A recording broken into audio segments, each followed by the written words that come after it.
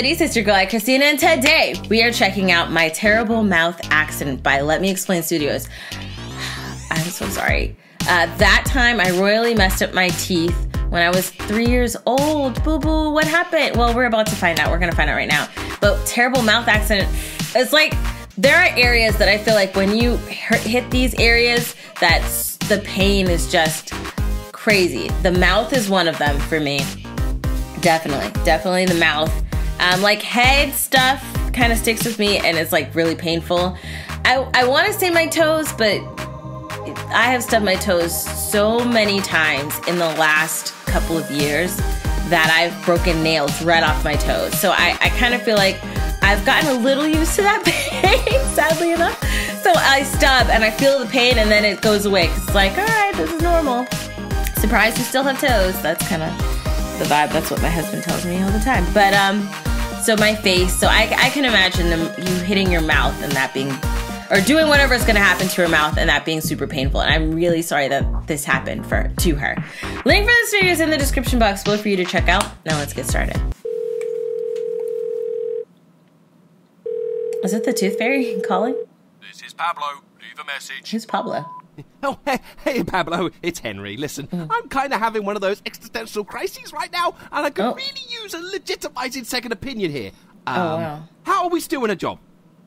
If no one in this timeline has a mouth, then why exactly is there a need for two fairies? Okay, and more so, doesn't this make it very difficult to tackle mouths. any mouth-related topics in this world? I just don't know. It just feels like a big oversight on the part of the creator. This is funny. Anyways, call me back, please. Oh, and is this one gonna have mouths in it? Okay. Hello, my geeks and peeps, my explainers and entertainers, my little oodle lollies. Rebecca Parham here. Hello. You've read the title, you know what we're talking about, and I bet you're all saying to yourself, oh, Becca's got herself in a real pickle now. How's she gonna tell a story about her mouth when she doesn't have one? Are you Shush. Chill wow. out, I got this. Okay. What's gonna happen? There you go, problem solved. Anytime I gotta show you a mouth, it's Post-its to the rescue. I love it.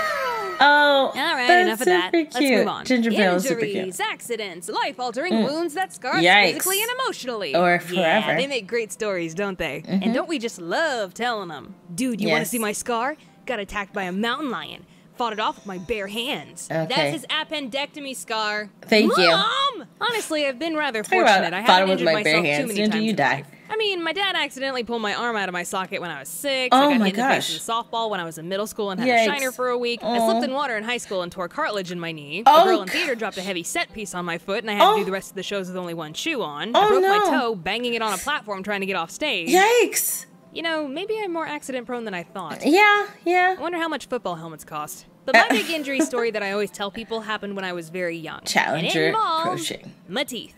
I personally don't remember it at all, but my sister says she has a traumatizingly clear memory of it. That, and of course my parents were there for it. Also Actual content warning here, this story might get just a wee bit graphic because, you know me, I've never been averse to a little bit of blood. Okay. Or a gallon or two.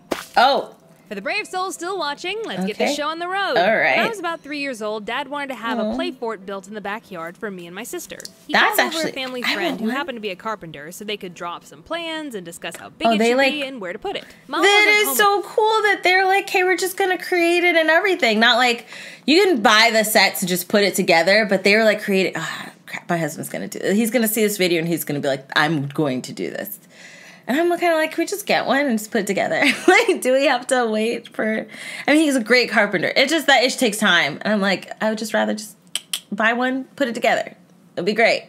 At the time, so to keep an eye on me and my sister, Dad let us run around the backyard while he and the carpenter talked things over. So in our backyard, we had a porch, and by the law of the South, if y'all have a porch, you gotta have a porch swing. Which we did, though it wasn't a very good one. Dad was keeping a watchful eye on us, but as any parent will tell you, the worst things always happen when you turn your back for just a moment. And when Dad wasn't looking... I love the eyes, because the baby exploding thing didn't, you know... That did nothing for me due to the fact that this statement is so freaking true. And you know what? It shall happen while you're looking, but it just only takes a second. And like everything, like they can be so fast and you're like, they're crawling. And as you're watching, all of a sudden launch into something or bam into something. And That's also something that people actually make a list of things that people don't truly explain before you have a baby. And it's like not just the other stuff like feeding and stuff. There's all this other stuff that I wish people said so I could be more prepared. But you know, whatever. I will do that for you guys, for people who want to have who are old enough to have. Okay, we're just gonna press play. I managed to climb up on this porch swing. I stood up on it, and I guess in my 3-year-old mind, I thought I was on one of those playground spring horses, so I began rocking it back and forth. Oh, and apparently I was not holding back. Your girl was chasing bandits in the Wild West somewhere, I don't know. Now, remember how I said this wasn't a very good porch swing? Well, good porch swings are designed so they can't flip over. But this one, well... Oh, no. Oh, she's gonna face plant. She's gonna face plant. She's gonna face plant. Oh my gosh. Ah! Dad heard my screams and he ran over in a panic. Oh my goodness. He lifted me up off the ground and there was nothing but blood. I had bitten through my top lip, which left this handsome little scar later, and the force of the fall had pushed my front teeth back and up into my head. Without a moment to lose, Dad grabbed me and Rachel, threw us into the back of the car, and sped off to the hospital. Rachel sat next to me the whole ride, holding my head back so I wouldn't bleed on everything. Oh my gosh. And being only 5 years old herself, naturally she was freaking out, and Dad was even more distraught, feeling like the worst father in the world. You're not, but as he quietly panicked to himself, all of a sudden he heard from the back seat, "Oh, McDonald had a farm, I would be so pissed right now and laughing at the same time. I guess that's what you call more rebound than a kickball. Oh, snap. No, I don't think Dad appreciated the musical number. No. When we got to the hospital, the doctors ended up having to push my teeth back into their original position. Oh my gosh. These teeth were pretty much destroyed. Oh, when no. Mom showed up to the hospital, she said Dad was covered in blood and looked like that he'd lost a fight with an angry cat. Poor Dad.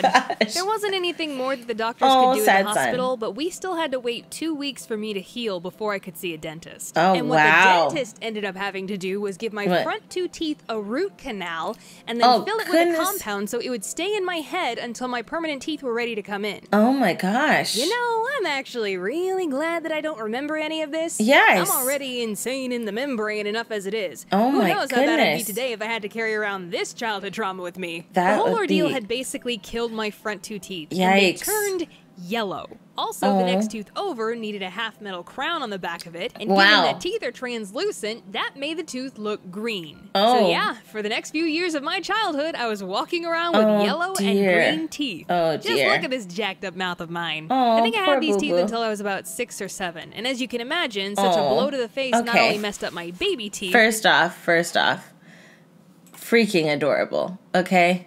This is so freaking adorable. Oh my goodness. So cute. So cute. Baby teeth. But my permanent teeth came in wonky as well. In fact, when I went to the orthodontist to get braces in middle school, she discovered I had 4 permanent teeth that were supposed to come in, but were stuck up in my gums. Oh no. I had to get teeth removed so they could come in. Yikes. My mouth was a train wreck. Now. Thankfully, I think I've finally got these chompers under control. That's they good. They ain't perfect, but who could blame them after going through such misery? They went through okay, teeth. a lot. You're good enough. That's why I never animate you. Oh, for those of you wondering, yes, my dad did eventually get that play fort built. That's I good. thought he'd think twice about letting his clumsy daughter up in high places, but none of the Parham children ever fell out of that fort. I guess I set a pretty good example of what not to do. You hear that, Mom? Your daughter's a trailblazer. Okay. Wow. Wow. That I didn't know how bad, because it says terrible, but a lot of the times when people, you know, when you see these story time animations and they're like horrible, terrible, or whatever, a lot of the times it's not as bad as you thought it was gonna be. They just use those words to bring people in to see the video, which isn't a bad thing. Having creative titles is not a bad thing. It's not clickbait to have a creative title. However, she was not, she was trying to set you up for what really happened. Like, it was a legit terrible mouth accent. Actually, I think she should put horrible mouth horribly terrible mouth accident or something. I feel like we kind of undersold here on the bat. Oh my goodness. I would freak out, okay? As her father was very calm and freaking out internally, and I know what that's like. But to see that, there would have been tears as I'm doing everything, as I'm grabbing and like putting people in the car. It would have been.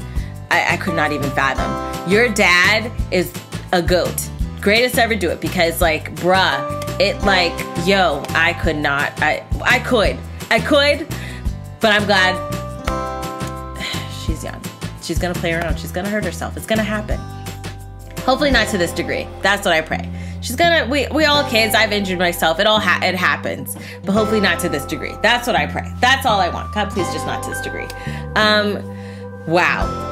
Shake your dad's hand, hug him, say, I love you, and say thank you for being a great dad, because bruh.